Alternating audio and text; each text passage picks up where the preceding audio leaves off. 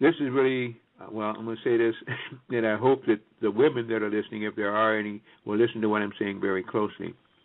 In many cases, a lengthy menses will make you weaker, and it means, again, that there's a lot of weakness within the uterine walls. A lot of muscles down there are very flabby and strong, and they're not strong at all.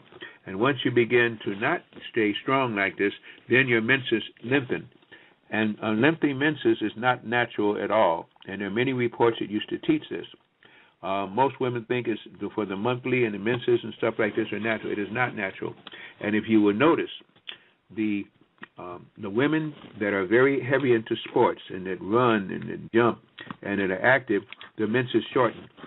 And the more you do it, sometimes you even skip menses. Most of the time they think maybe they're pregnant, but even if you're not having sex, you can still begin to skip the menses because it is a weakness within the body, not a strength. And notice athletic women.